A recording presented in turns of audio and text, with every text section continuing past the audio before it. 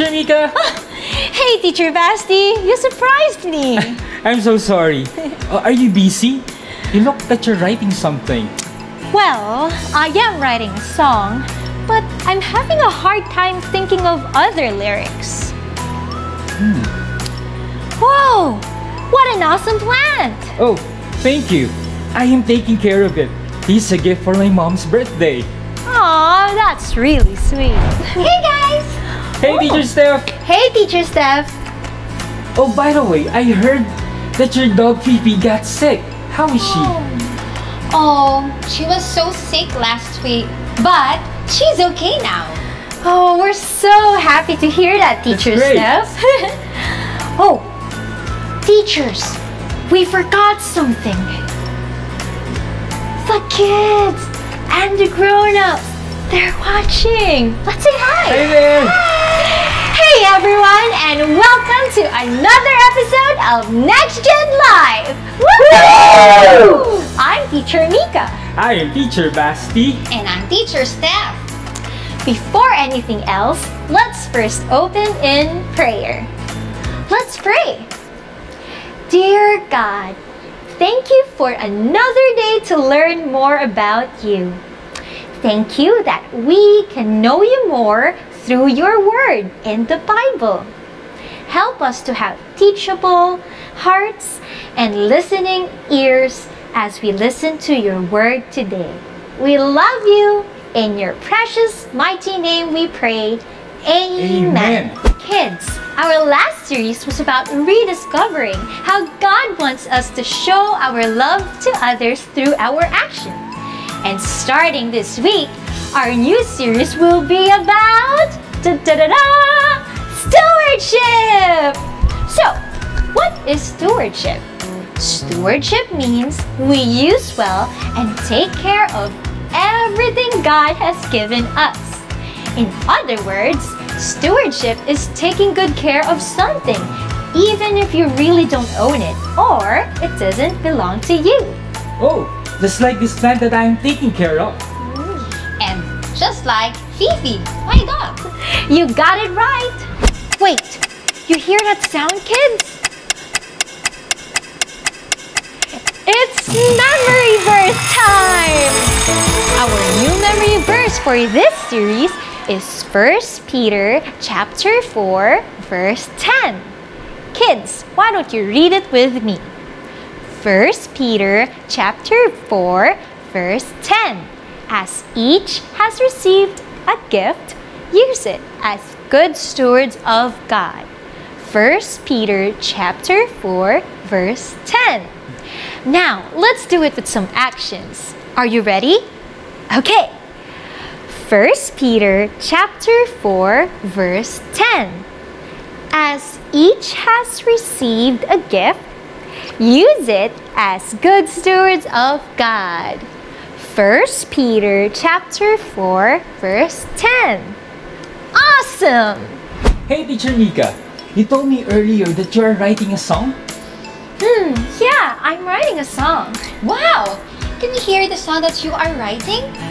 Well, it's still not complete. Well, you can sing whatever you have there. Right, Teacher Basty? Right. Okay, I'll sing it for you guys. Let me get my ukulele. Ta-da! Okay, so the song goes like this. God created everything.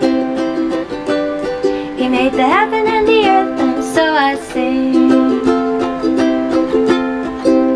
God created everything. He called light as day and the darkness night. Wow! That was so beautiful, Teacher Mika. Yes, maybe we can help you to complete your song, right, Teacher Steph? Yes, we would love to help you. Aw, really, guys? Of course! I'm so glad you guys came by. Oh, you know what? That is our Bible lesson for today. It's about God's creation. Kids, hope you have your Bibles ready. Remember, stay on your seat obey, watch, and listen.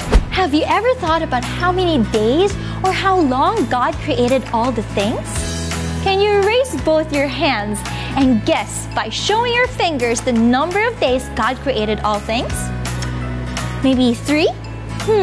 Oh, I see a 10. Maybe 6? Well, we will learn in our lesson today from the first book in the Bible, Genesis chapter 1, verses 1 to 31, and chapter 2, verses 1 to 3, and verse 15. In the beginning, God created the heavens and the earth. The Spirit of God was moving over the face of the waters. God created out of nothing. God said, "Let there be light," and there was light. And God saw that the light was good. He called the light day, and the darkness night. There was evening and morning the first day. On the second day, God called the dry land earth, and the waters that were gathered together He called seas. He separated the waters, and He saw that it was good. There was evening and morning the second day. On the third day, God created the plant life. He made green plants, all kinds of flowers, trees, and trees with fruits too, each according to its kind. And He said, "It was good." There was evening and morning the third day. On the fourth day, God created the sun, moon, and stars. He made these so we can be reminded of God's creative work. God saw that it was good. There was evening and morning the fourth day. On the fifth day, God created the fish according to their kinds, and the birds according to its kinds. There was evening and morning the fifth day. On the sixth day, God created living creatures according to their kinds. And God said, "Let us make man in our own image, after our likeness." And man immediately became the highlight of the sixth day and of the whole creation week. Humans are very much different from all His creations. God saw everything He made, and it was very good. There was evening and morning the sixth day. The heavens and the earth were finished. And on the seventh day, God finished His work that He had done, and He rested.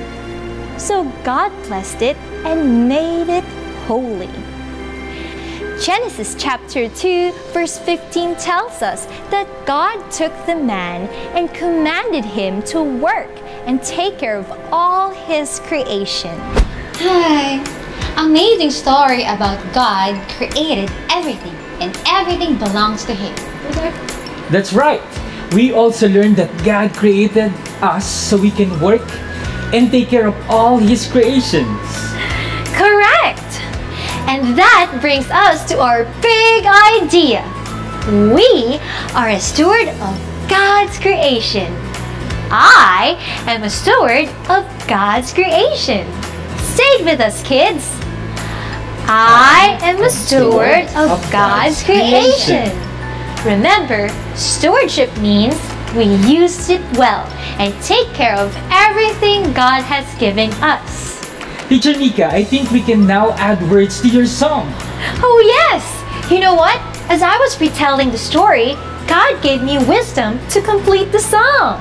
Yeah! Yes! We're so excited to sing it with you. Are you guys ready? So the song goes like this.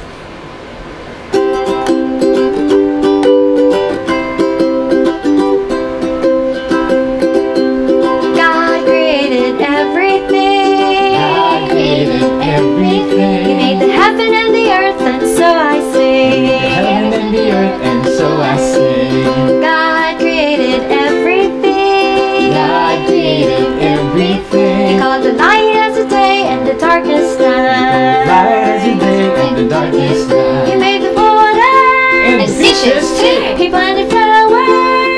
that bear fruit. He made the sky and the birds that are flying so high. He placed the sun, moon, and the stars in the night. And God made all people. So watch and care for all He has made. Taking care of all He has made. He's the owner of everything. He's the owner of everything. He's the owner of everything. That was so fun! Thanks! Hey, Teacher Steph, are you okay? How can someone thank God and take care of things that He made if they don't believe that He created everything and everything belongs to Him? You see, while we are commanded by God to take care of His creation, it is important for us to understand that God created us not just to take care of His creation, but more importantly, to enjoy a loving relationship with our Creator, and that is God. When Adam and Eve disobeyed God, sin entered our world and separated us from God. This is not just a physical separation, but a separation from God forever. That means even after death. But in God's goodness and kindness, He made a wonderful plan for all of us. He made a way so we can enjoy a loving relationship with Him once again. Do you know who that way is? God sent Jesus Christ, His only Son, as His way of saving us from our sin and connecting us back to Him. And the story doesn't end with Jesus just saving us from our sins, because God has promised to make the whole world new, perfect, and beautiful in His time. The Bible teaches us of this wonderful plan of the future. Do you want to enjoy a loving relationship with God and learn how to take care of His creation? I invite you to pray this prayer with me. Let's pray. Dear Lord, thank You for creating everything.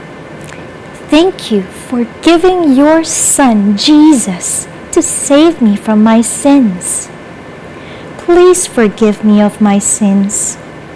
Today, I receive Jesus in my life. Lord, please also help me to enjoy a loving relationship with You so I can take care of everything You created. In Jesus' name, amen. Now that you have Jesus in your life, Welcome to God's family! Discuss the questions that will be flashed on your screen and share what you have learned today. See you next week!